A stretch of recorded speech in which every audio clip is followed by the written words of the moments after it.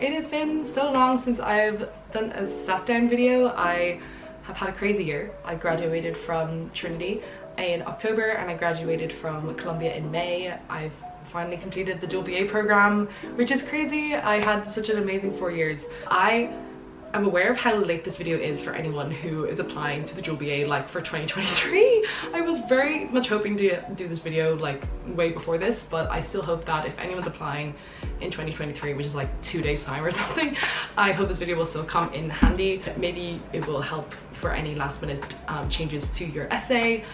We shall see. Maybe it'll also be helpful for later down the line with the interview, things like that. But this video is very much focused on the essay. I get a lot of questions about the essay in the dual BA program application, so I knew I wanted to do this video at some point. I'm also going to look back on the essay that I submitted back in 2018, which will be quite hilarious. Looking at my essay will be an interesting reflection on my dual BA experience, as lots has changed since then and like I've grown as a person, yada yada. But also I hope it will be helpful for you as you're writing your essay to see what I did and what I would change now about it. So yeah, stay tuned for some dual BA application essay tips and for a little reading of my 2018 application essay.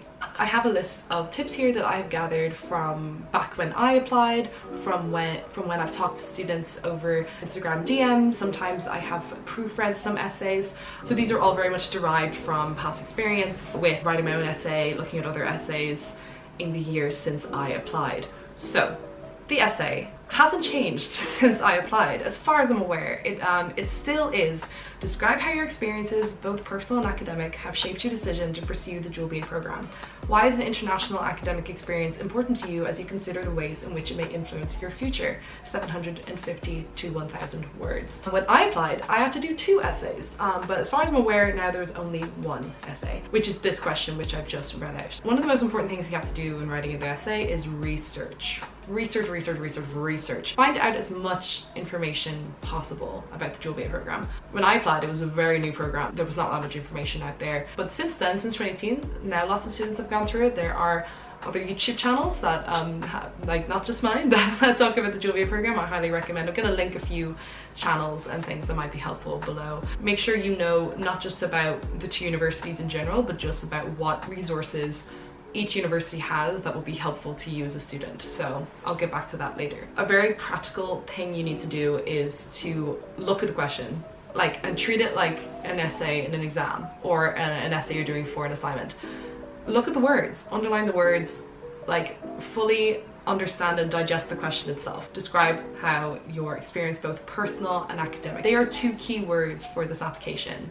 It's not just about your life story, it's not just about your academics, it's about both. I think one really helpful thing to remember is that when you're applying for the dual BA, you are able to also submit your CV or resume, and that I think is something that you should do first. Make your CV, resume, and then from that you can build out your essay. So if you've already made your CV or resume, make sure you refer back to it when writing out your essay, not just so you don't forget anything, but also so that they align well, because in the interview later in the process, you will be drilled on your essay and your CV. Like anything you mention, they could ask about. And that's another reason to be very truthful in your application. So you could be quizzed on it. That sounds a bit mean, but I don't mean quiz. They're gonna try and catch you out. It's more that they want to get to know you more in the interviews. So anything you say in any part of the application, they may want to, expand on in the interview. So just remember that. So personal, academic, keywords, how they've shaped your decision to pursue the dual BA program. So it's a very personal essay, but academic is a word that some people forget. And in the essay, you are focusing on the course you're applying to. So one really helpful thing that some students have done when writing essays is they talk about what they want to do with their subject at Trinity and then what they want to do with their subject at Columbia. For me, as an English student, I was doing English at Trinity and then English at Columbia. So I didn't really need that structure, but sometimes some of the courses in the dual BA do change once you transition into the other university. For example, Middle Eastern languages and cultures, is that? Middle Eastern and European languages and cultures, that's the name, changes in, there are many pathways of different subjects you can take at Columbia after you take that course at Trinity. So remember to keep that in mind. The next key words are international academic experience. International, I said this in my original video where I talk about the dual BA application process. It's very important. You are applying to 2 universities in 2 different cities. It's a very weird, unique program, and there's not many programs out there that allow you to do that. So that word international is so important.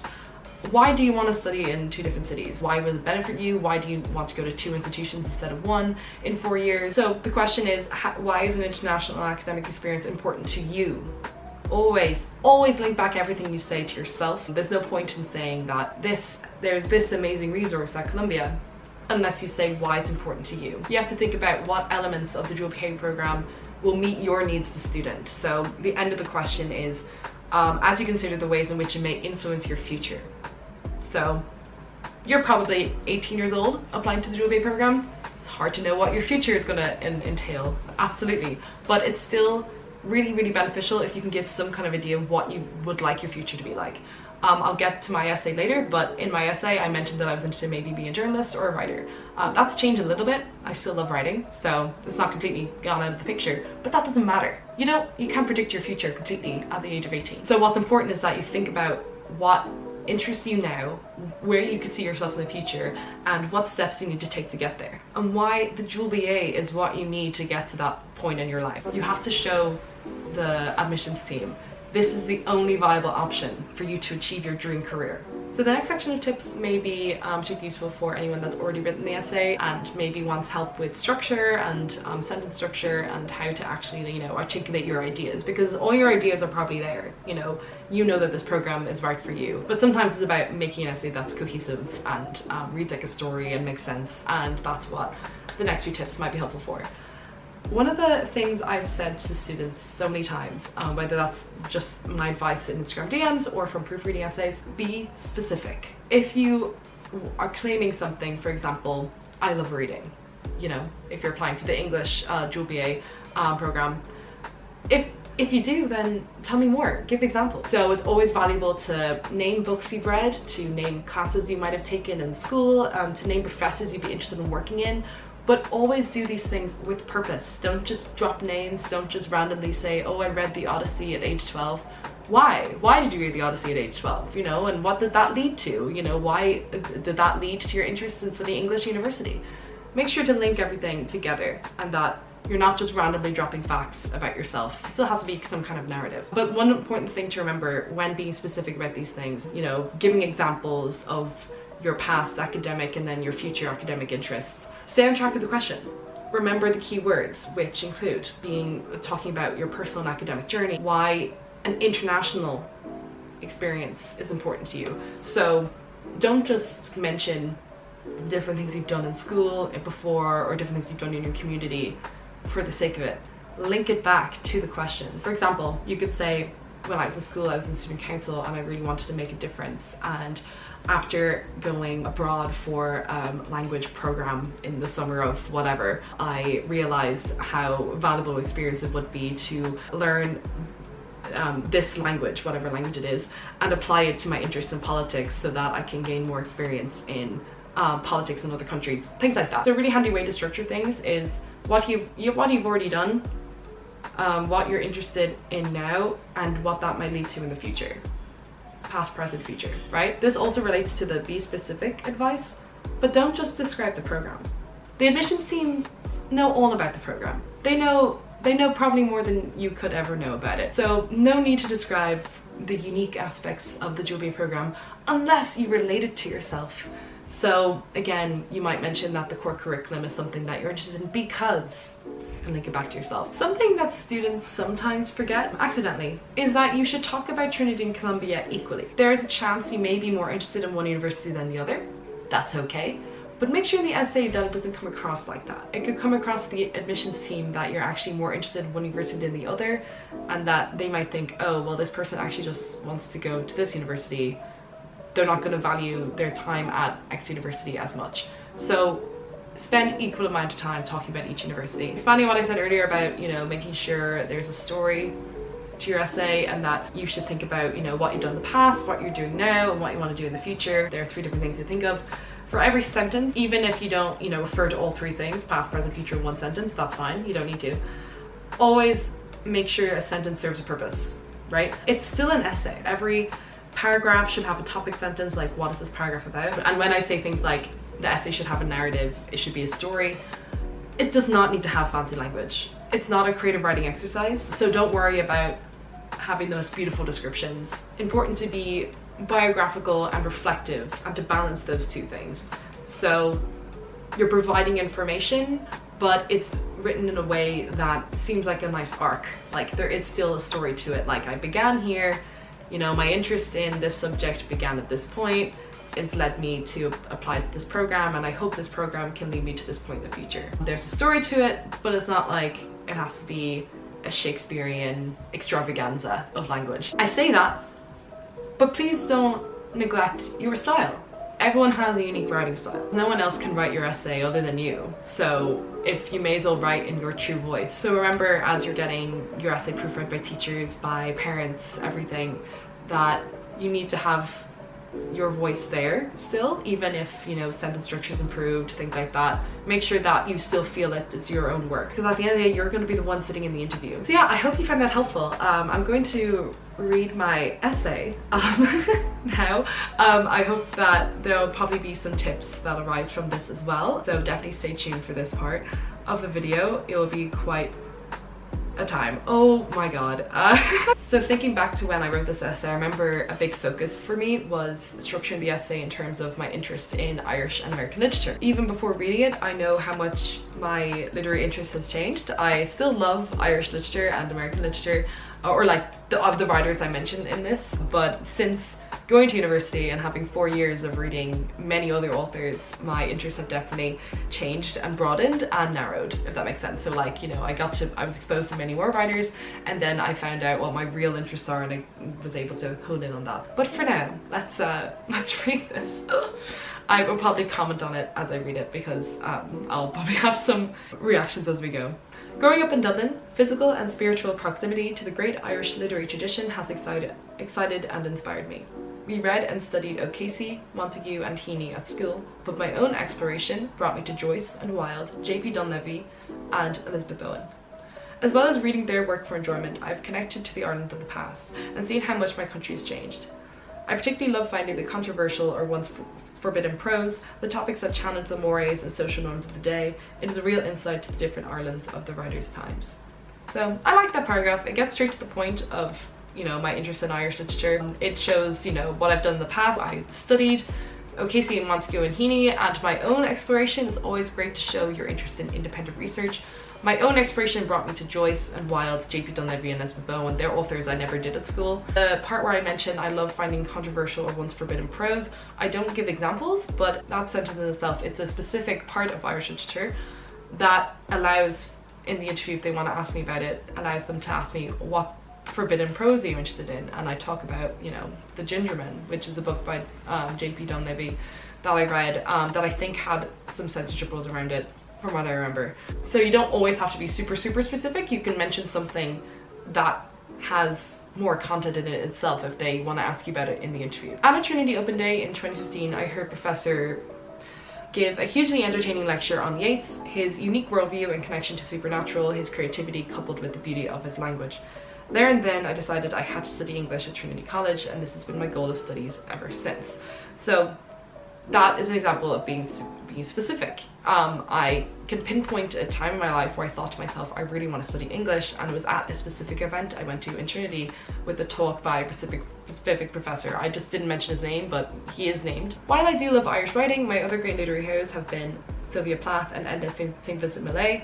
Plath's Victory in the Bell Jar opened my eyes to how much more powerfully symbol and metaphor can be used to communicate complex ideas in motion.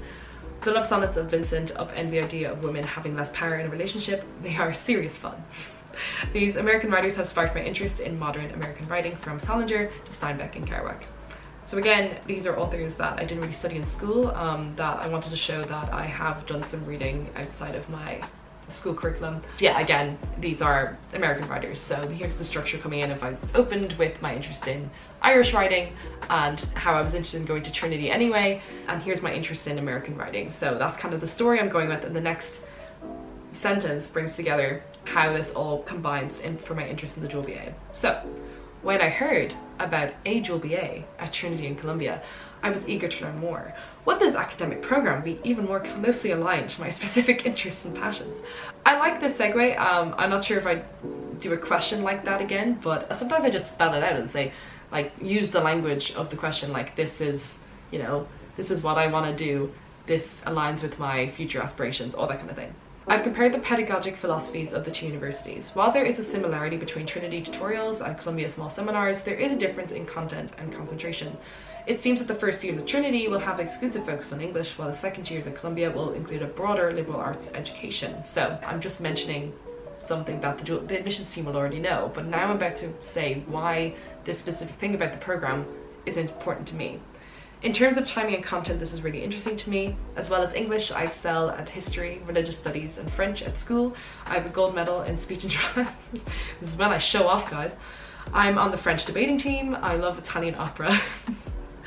I would be enthusiastic about returning to a broad study of humanities in 2 years' time. A broad education is attractive in itself, but there's also, in my view, a firm link between the study of English and the study of history, philosophy, and the arts. I feel like this paragraph is good, but I still think I could be more specific in some ways, and I mentioned things that I've done in the past, but I still feel like to really tie the paragraph together, I could also mention what I'm interested in doing in the dual BA now because of the broad curriculum and like what I want to do in the future. I love the idea of an education literature that connects the two cities. Here's the core connection for mentioning Irish writing and American writing. In the heart of Dublin city and in Manhattan, I would be surrounded by the histories and the cultures that cultivated the writing of my heroes. On a recent visit to New York, a specific example of a personal experience. On a recent visit to New York, I found Malay's narrow home and chummy speakeasy, which was frequented by poets and novelists during Prohibition. This kind of experience enriches my personal connection with these writers. The dual BA would be an opportunity to live within the context that is the key to understanding the writers and the writing of the two cities. I want to dig deeper into Irish writing and explore more American literature.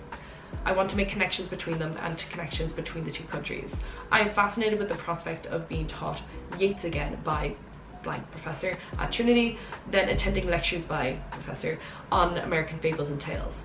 I am intrigued by the possibility of enrolling in a Columbia course on Irish literature taught by Colm Tóibín, and I will mention his name because it is amazing now, having finished a WA, that I actually did get to do a class for Colm Tóibín. So that was great. I did a class on Ulysses with him. So I'm just gonna drop his name. Or American literary realism taught by blank professor. So yes, that paragraph I mention a bunch of professors, but there's a reason for it. I don't just say I'm interested in working with this professor and don't elaborate on it. I mention these professors because these are professors that are doing classes that are interesting to me because they're on Irish writing and American writing. That's kind of how I tie it all together. So I'm not just dropping names, I'm tying it back to the larger narrative. I already know and love Dublin well, of course. I used to think that this would be the only place I would ever live. But I've learned that change of place reinvigorates. I am attracted to the possibilities of 2 years in New York. Steinbeck said, once you've lived in New York and it has become your home, no place else is good enough. I'd like to test that theory out. Oh, yeah, I do miss New York, but it's, you know, it really is a unique place, and I think it's so crazy that I wrote that. Like, you know, I said that Dublin, I used to think Dublin would be the only place I'd live, but now I get the chance to live in New York. You do, Jane, you get to live in New York. Here's my last paragraph. In The Catcher in the Rye, Salinger wrote, I think that one of these days you're going to have to find out where you want to go, and then you've got to start going there. Right now I can see myself as a writer or journalist, but I do not want to hold myself back from exploring all the possible choices I could make with an English degree. So earlier I said, it's so hard to know what you want to do at 18 years old. This sentence gives me room to, like, you know, explore many career options in the dual BA, but I still wanted to be specific and say I am interested in writing and I am interested in journalism. You don't have to say I'm going to be a doctor by age 25, but still give some kind of idea as to where you think your future is going to go. My academic aspiration is to be able to independently and critically think, analyze, and research. I believe these skills that I would develop studying literature and Columbia's core will be the key to any future that I choose to pursue one of these days. That was me quoting Salinger again. To me, the study of English is the most holistic education. It is an education not just in literary style and form, but in compassion, in history, and in opening one's mind. It would be the stepping stone to help me find out where I want to go and to, quote, start going there.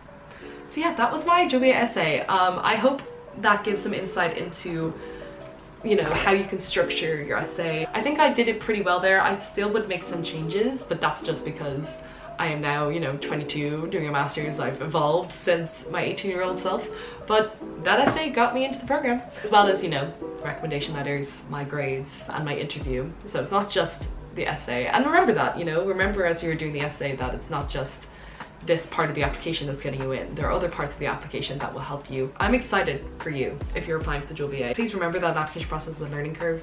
Don't see it as a waste of time. It never is. I actually applied to Oxford before I applied to the dual BA back in 2017, and I didn't get in. And I remember thinking, oh, you know, that's not great. But then I thought, actually, I learned a lot from that because I realized how much I love English. And then I found out about the dual BA. So it all works out.